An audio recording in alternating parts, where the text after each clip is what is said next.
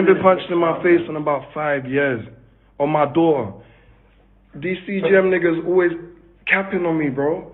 But when the only time I see them, they ran from me in Selfridges. My baby mum was there. Let her drop that down on my door.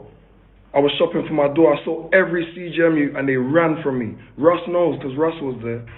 I'm not saying Russ ran because I didn't see Russ. But Russ knows they all ran, left their trainers and all that.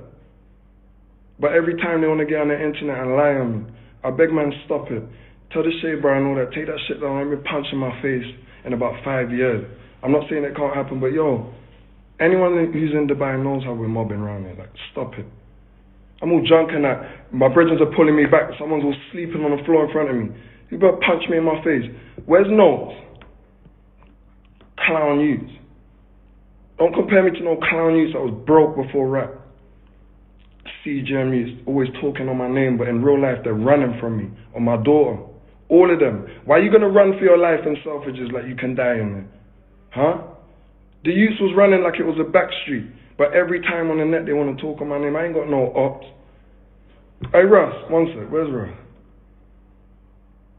Let me go live with Russ. Cause Russ is cool. Russ understands life. These little clowns out here talking like they're drillers.